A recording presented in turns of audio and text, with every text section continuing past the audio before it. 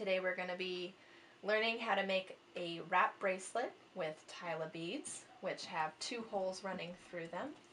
Makes for a wonderful, colorful bracelet that's very comfortable to wear. First I'll be going over the materials.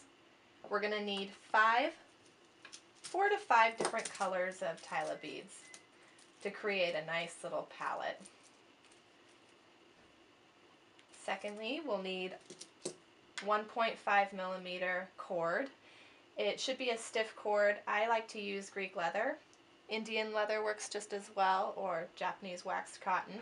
But today we're using our Greek leather in a very neutral shade.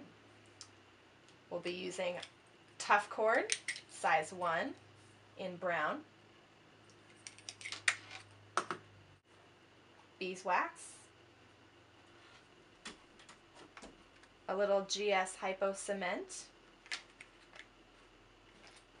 Some beading tweezers with fine tips. These are very essential for this project.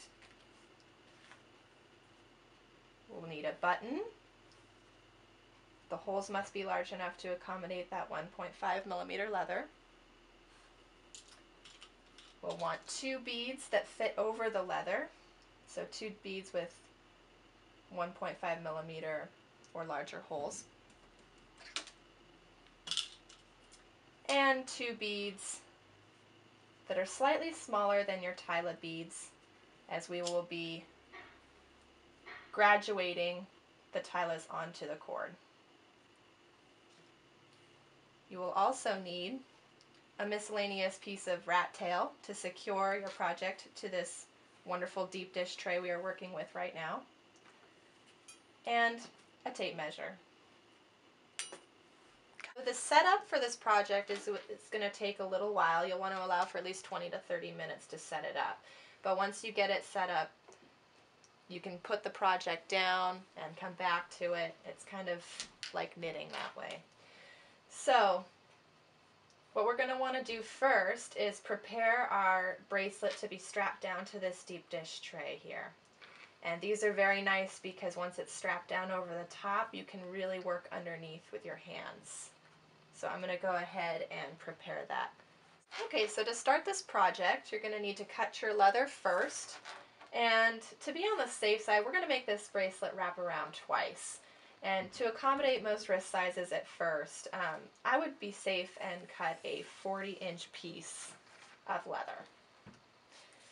You will want to double that length in tough cord. So I cut about 80 inches in tough cord. And you're going to want to use this beeswax to condition your tough cord. So just run your thread through your beeswax to get a nice coating on there.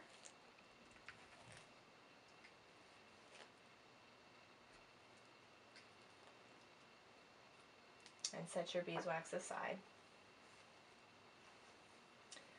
Next step, you're going to take your button and you're going to thread your tough cord first through the buttonholes.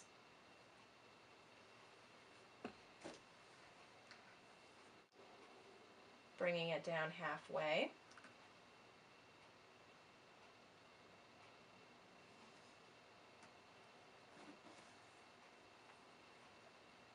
Just like so. Next step, make sure these 2 lengths are even. Then you're going to tie an overhand knot that sits right behind the button to secure the tough cord to the button. I'll show that. Bring it through. It doesn't have to be perfect, but try to get the knot close, just like so. Next step, we're going to bring the leather through the button the same way we did with the tough cord. And to get the leather to fit through these holes, I like to just take some fine cutters, flush cutters, and cut the leather at a nice little angle there.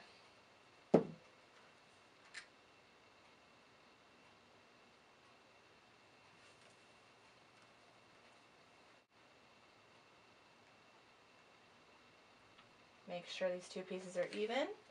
Pull all the way through. So now you have your tough cord sitting nicely in between your two pieces of leather, the two tails that are coming down. Next part of this process is to strap this project to the board so we can begin.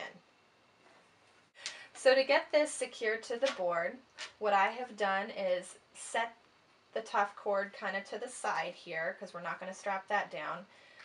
But I've taken the two tails of leather and I made an overhand knot, just a simple temporary overhand knot to join them at the base. We're going to take a piece of rat tail, about a yard, miscellaneous cord. I like to use rat tail to secure it down because it's easy to untie if you want to spot check your measurements. So first thing we're going to do is just take this piece of rat tail, put it, fold it in half, loop this around the button, just like so.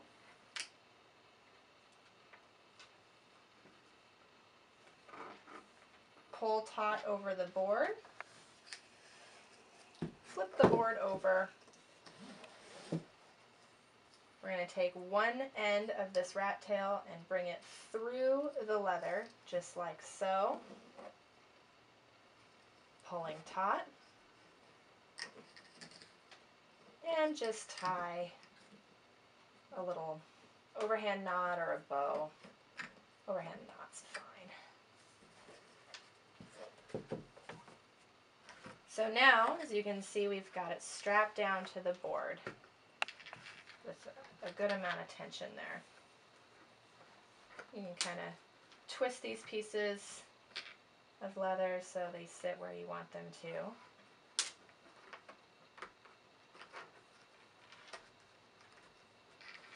And you can move this up. So we've got our tough cord, two pieces of tough cord coming through the center here. And the very first technique we're going to cover is silk wrapping, because I want to start this project out with a nice little silk wrap to give the button room to move around, and when you put it on your wrist it'll just function a little bit nicely, or a little more nicely. Okay, so to begin, I'm going to start my first silk wrap right here, as you can see. In the beginning of this sample, we start with a nice silk wrap with about 10 wraps, just to give the button a little room to move around. So I've cut a 10-inch piece of olive Ceylon. I wanted to kind of tie in the palette of the Tila beads into my project by choosing a green piece of Ceylon. And we're going to just make a loop with our fingers here. There's going to be a short tail and a long tail. The long tail is going to be used to create the wrapping part of it. First we're going to just lay this across the leather, and I've brought the two pieces of tough cord in the center here because we're going to be wrapping around all of this. I'm going to lay it flat just like so. And I don't know if you can see this, but we've got the short tail on top, long tail on bottom. What I'm going to do is take the long tail, close to the button here, and I'm going to go up and I'm going to wrap around the short tail and around all of those cords. The first wrap is the hardest. And we're going to be wrapping in the direction of the loop.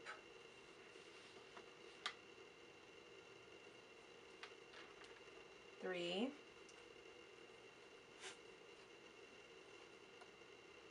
four,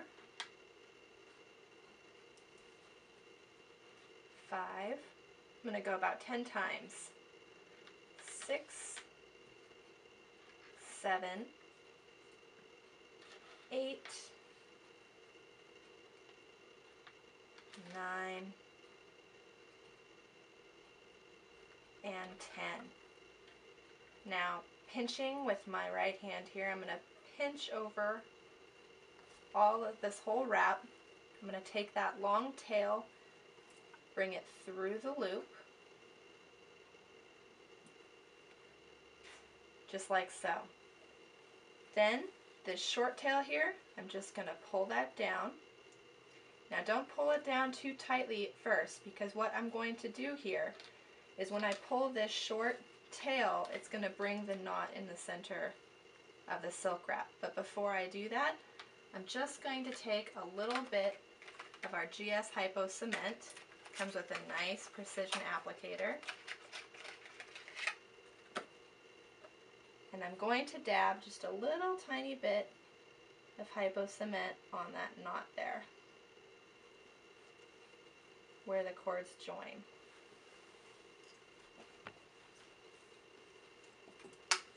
Now carefully, I'm going to pull.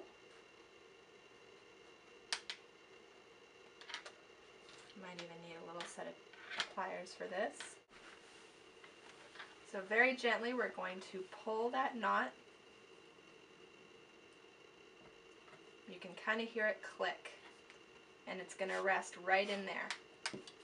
Going to let that glue dry just a little bit. Then with this wonderful thread burner, this is one of my other favorite tools, we're going to thread the thread through, get it right where we want it before we push the button, and then push, and that thread will cauterize right there. And you can even go back and just get it in a little closer. Do the same thing to the other side. So now we're moving on to the latter portion of this project, and we're going to start with a smaller bead, as we have done here. It's just slightly smaller than the Tila beads because I want to create a nice graduation before I eventually move on to the squares. So I have selected a 2mm little hex bead that'll fit really nicely in there. So we've got our pieces of tough cord. We've got our leather. I've separated it a little bit so we can see more of the frame. Work with it a little bit more easily. And first step we're going to do is grab one piece of tough cord with your left hand, grab one with your right hand, and we're going to wrap underneath, bringing it up and through the frames and out just like so. I'm going to do that twice. So under, up, and through.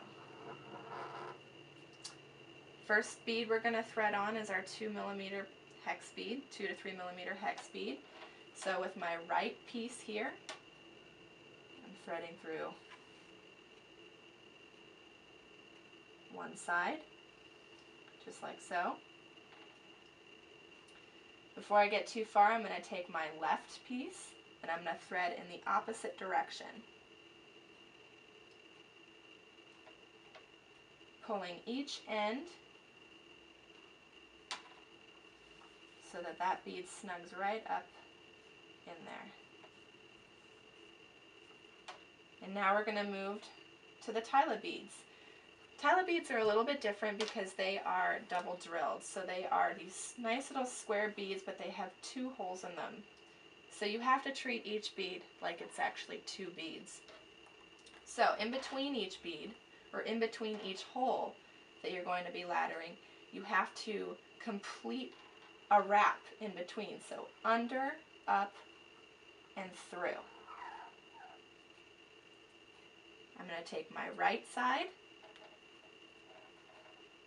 I'm going to thread it through the top hole, this top hole here of the Tila bead. Before I get too far, I'm going to take my left piece, I'm going to thread it in the opposite direction in that same hole. This is a project you're going to need tweezers for. I'm just going to let you know that right in the beginning. Go ahead and pull.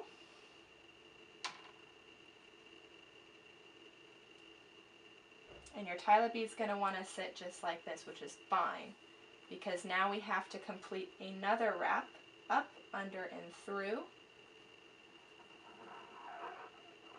and thread back through the second hole of the Tila bead. So here's my right side.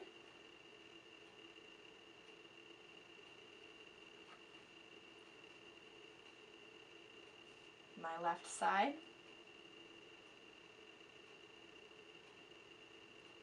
I'm going to take some tweezers, pull this end, pull this end.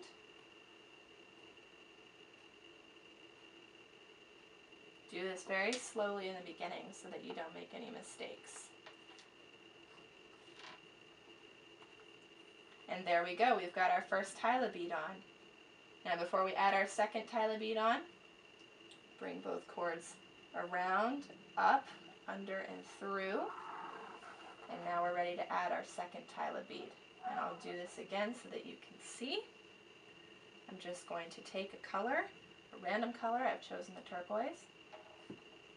I'm going to thread my right side through. I'm going to take my left thread, thread through the opposite direction in the same hole, pull, and see how it sticks up? That's good. Bring the tough cord around, under, and through. This is why the beeswax is so nice, because as you're threading you'll realize it's nice to have a stiff end.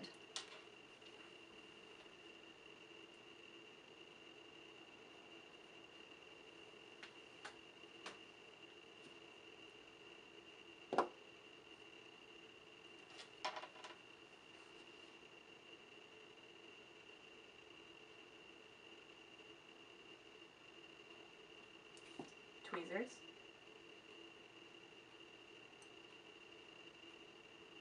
And make sure when you're pulling these cords that you're not catching the others as you're pulling. There we go. And I'm going to continue to ladder a few Tila beads on, and then I'll show you how to wrap it up. Okay, so we're reaching the end of our bracelet, and I have decided to make it so that it wraps around my wrist twice. And in order to find out that measurement, what I did was measured my wrist with a tape measure and doubled that measurement, and that's where I want it to secure. So, as we come to the end of this bracelet, I'm going to ladder on my second 2 to 3 millimeter bead so that it tapers towards the end. So bringing my tough cord up, under, and through, as I did before.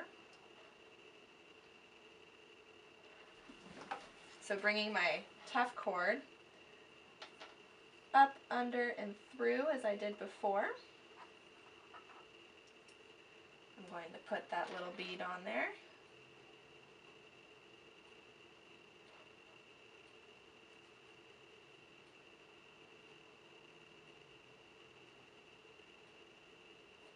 Pull the tails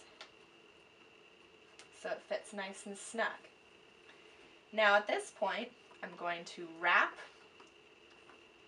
my tough cord underneath, bring it up, over, and across, just like so.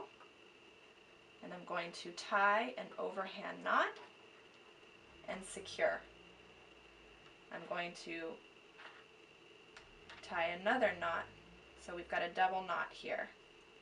And I've done this a few times, so crossing through the back, bringing the tails through the back, bringing it up around, tie another overhand knot,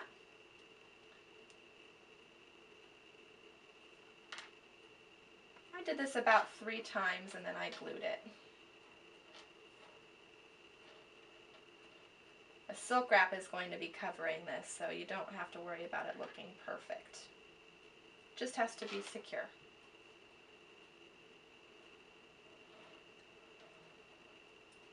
Take a thread burner to the ends of these cords.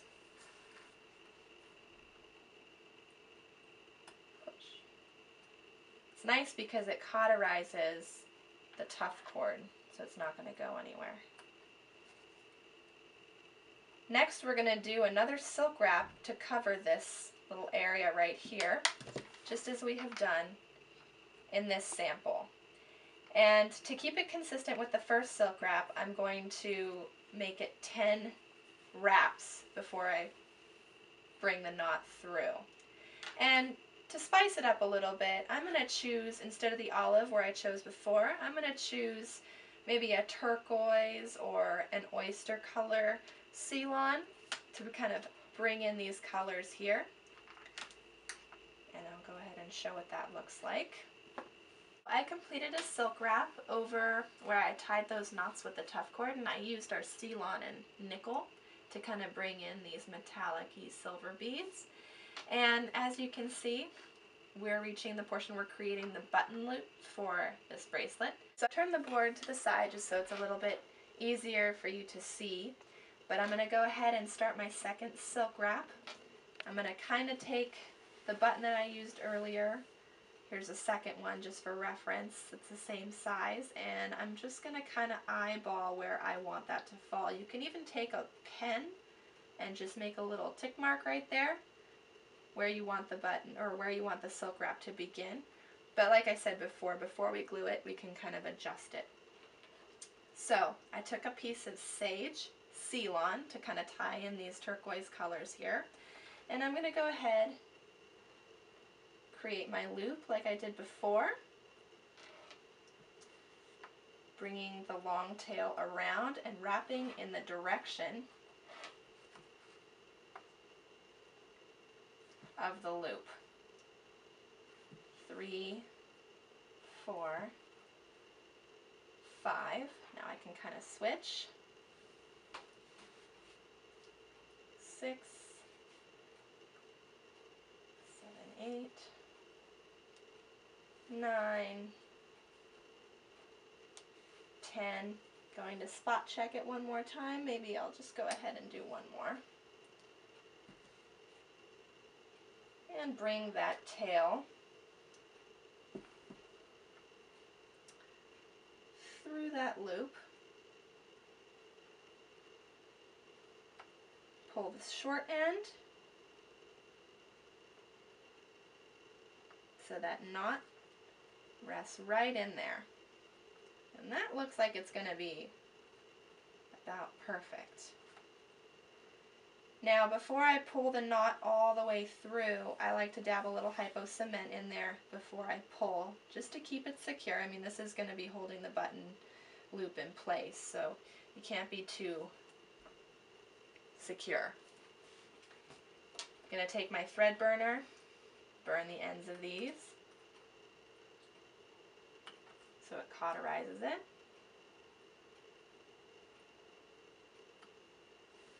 After you have completed your second silk wrap, as you can see, I'm going to just show the other example here. We're at the part of the bracelet where we can take it off the board, and we'll have these two little tails left over.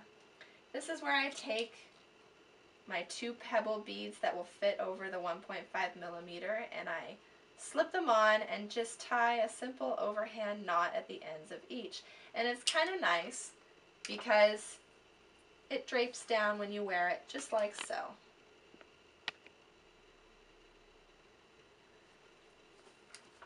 And there we have it.